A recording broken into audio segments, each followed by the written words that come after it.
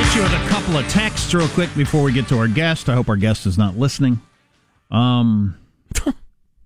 Internet equals happiness. Internet equals porn. Porn equals happiness. Internet equals happiness. That's one texter's disgusting formula. Thank you for that contribution. Roadside memorials show that Christians are bad drivers. Wow.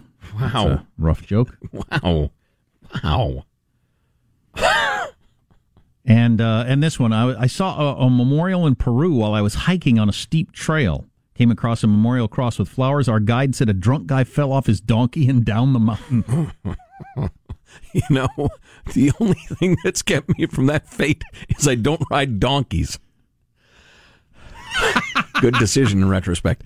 Well, this is great. Please welcome to the Armstrong and Getty Show, Bill Whalen, who is a Hoover Institution Research Fellow since 1999.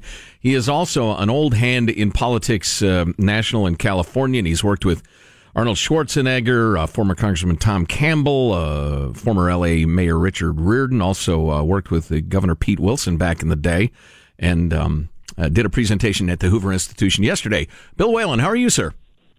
I'm good. I could probably say that I've never been on a donkey. Never even once? Sober or not? You know, Jack and I may have met at a donkey basketball game originally. Well, that was one of our early interactions. Yeah, anyway. You know, thanks for coming down for Hoover yesterday. And the funny thing, guys, I've always wondered if you actually exist, if there actually was an Armstrong or a Getty or some sort of showbiz affectation, but you two actually exist. That's true. Who would create us? And why? So, listen, Bill, one of the aspects of your talk yesterday that we found so interesting is the idea of what it will take to get any sort of conservative or even moderate thinking back into the blue states of the West Coast where we broadcast. And we don't particularly care, as you probably know, whether it's in the person of a Republican or a declined state or an independent or a libertarian or a Democrat who gets into office and changes their mind.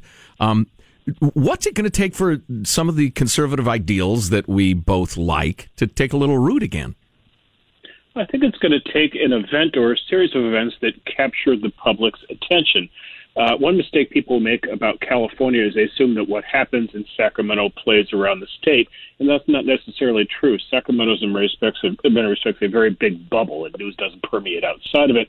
So the question is, what can happen in your government that people really notice? And what I mentioned yesterday was the recall in 2003. We look back on it, we think Arnold Schwarzenegger and the oddity of the race, but you know what preceded the recall was at least one event that did capture the public's attention, and that was the energy crisis. Remember the rolling blackouts in California. People certainly took notice what was going on, and they started their state government.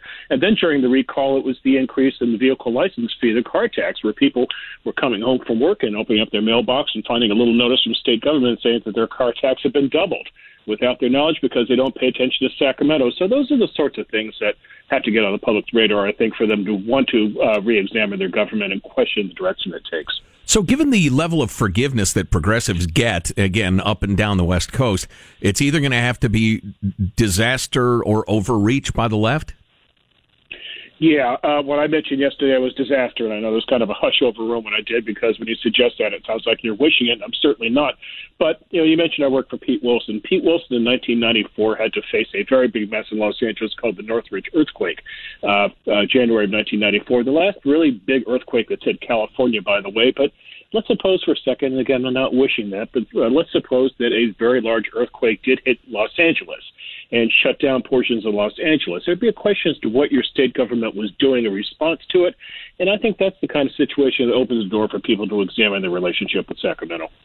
I've always been interested in why the Republican Party, or just particularly conservative ideas, because those two terms don't always go together, as we've seen, haven't been sold in a better way or received in a better way by Hispanics. Because, you know, you got Catholic families, religious families, the family unit is very important to them. A lot of the things that fit in with a lot of conservative beliefs. Hardworking, that sort of thing. Why haven't those come together?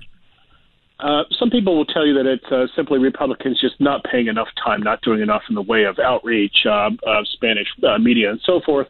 But I think it's also the presentation Republicans make. Republicans have not spent enough time talking about education, not spending enough time talking about taxation, not spending enough time talking about economic opportunity, and I think also not talking enough about family values, because we do think of Hispanic families in California. They tend to be very tight-knit.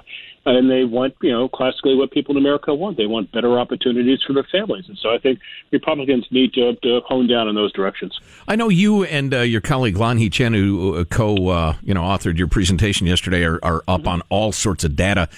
When you look at Hispanic voters, the citizens, how do they feel about the immigration thing? I think there's an assumption that 98.3% of them are motivated mostly by immigration issues.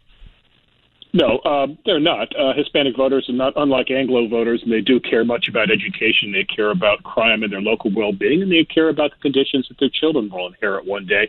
So they're not different in that regard.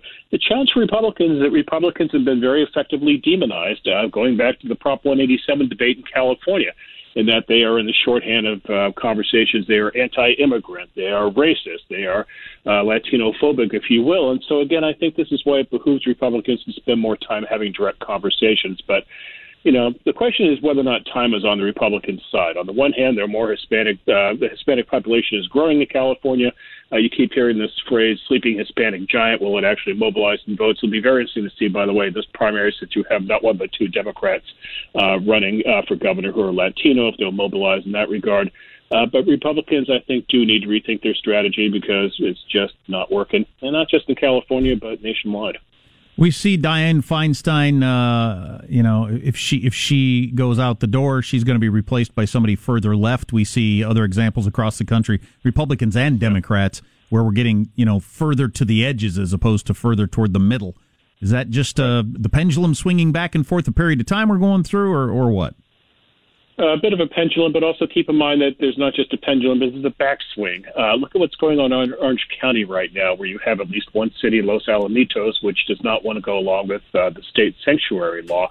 And now the Orange County supervisors are talking about defying the law. And so you might have a situation where the state is suing when the nation is suing the state over sanctuary law, the state may have to sue the county over sanctuary law. So this is, immigration policy is a Gordian knot, perhaps unlike any other in American politics, where you're talking about just so many moving parts. And what's sad is how the political system just lets us down. That there cannot be a debate in Washington. I mean, look at just the recent situation in Washington. What is more simple than Trump and the Democrats doing a deal on DACA for the border wall, but yet the two sides cannot do it? Well, yeah. Since you brought up immigration, that's the one that depresses me as a guy. I believe in democracy, but obviously. Yeah. It's frustrating when you see the polling on this. They're not even controversial, really, because you have 2/3 or more on all the issues. The vast majority of people are all right with the DACA people staying. The vast majority of people want to secure the borders. The vast majority of people want a merit-based system. And so why can't we make that happen?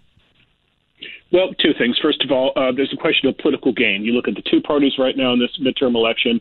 I'm going to pin a lot of blame on the Democrats here. I think the Democrats have made a calculation that at the end of the day, they do not want to deal with Donald Trump on DACA, because why? They think there'll be more punishment directed at Trump without progress on immigration. So that's one short-term problem. But it's not unlike the gun debate, where you can look at certain items such as DACA, and that's kind of low-hanging fruit, if you will.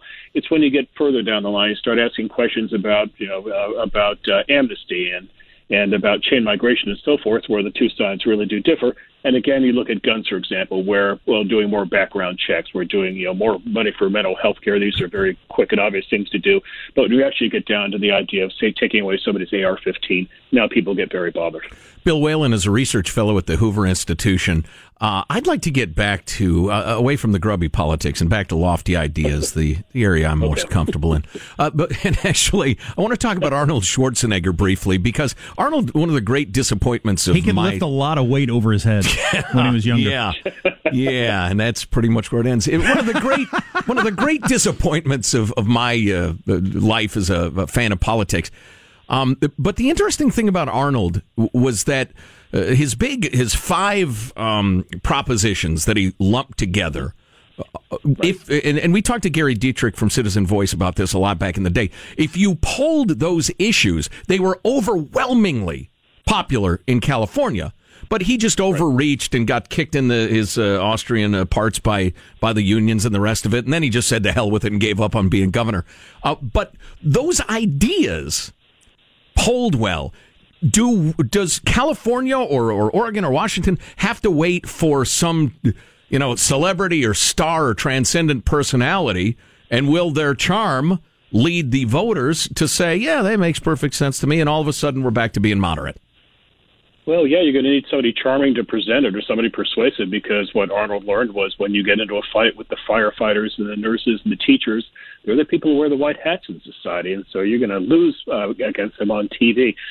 It's funny, I just finished writing a piece about Arnold last night to run in the Sacramento Bee later this week, and I find what he is doing vis-a-vis the Republican Party very discouraging, in that he's telling donors to not give money to Republicans. He wants to put the party on a starvation diet so it'll become more moderate. And, the last thing Republicans in California need is for Arnold to be a scold or a lecturer about what direction they should go. I wish the governor were a little more productive in his time. And I think what the governor maybe needs to think about is perhaps starting a third party in California, because if he wants to push the Republicans in a more moderate direction, he's just going to lose conservatives who will break off and they will form their own party. So maybe he just needs to cut the chase and do a party of his own. Well, and he's joined forces with that transcendent figure, John Kasich, to get this idea going, so I wish them well. And that was exactly the germ of the idea for the column. And Arnold wants to be Don Quixote, and he wants to tilt at windmills, and he wants to sue oil companies for global warming, and he wants to change the wicked ways of the California Republican Party. Well, Don Quixote always needs a Sancho Panza, and Sancho Panza is John Kasich in this case. But if you go and which brings us back to donkeys. Right. That's brilliant, Bill. Right. Yes, full circle. But if you look at a poll last week in Ohio, a pollster did a hypothetical matchup of Trump versus Kasich in a primary, and Kasich beat Trump in Ohio by 11 points. In 2016, Trump beats Kasich 65-27. So I think in terms of a mighty political force, I'm not sure that John Kasich is what Arnold thinks he is, but John Kasich certainly thinks that, just as Jeff Flake thinks that. And so, if he wants to run against Trump in 2020, be my guest. Bill Whalen, among his many credentials, is a research fellow at the Hoover Institution. Bill, really appreciated the chat. I hope we can do this again. Thanks, guys. Thanks for coming down for the presentation. I'm glad you enjoyed it. Oh, it was absolutely terrific. Thanks.